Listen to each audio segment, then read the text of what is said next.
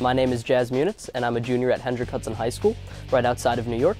And I'm part of the Intel Science Research Program, as well as the Program of Excellence in Nanotechnology, which is why I'm doing work here. My current project is I'm working on a nanoparticle for cancer treatment for targeted tumor therapy.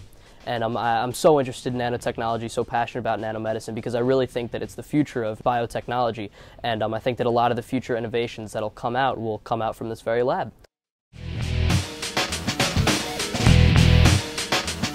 I was very passionate about nano because I had heard a few cool stories come out, and I was like, wow, that's some really cool stuff. That could make a difference in the world. And at the time, I didn't know that there was such a big foundation and nanomedicine was such a deal until I did a little just basic Wikipediaing and found out that there was a nanomedicine lab in New York City. Contacted Willem on a complete, fluke. Did not think he would respond, as most of these people who are, so high in the world and so high in their field don't. And he came back and he was just as, passionate about the field as I was, and it just worked. It clicked from there. So I came in. I worked this summer. I'll be working next summer as well before writing a paper and competing in the Intel Science competition. And nanomedicine is just the future, and I absolutely love the field.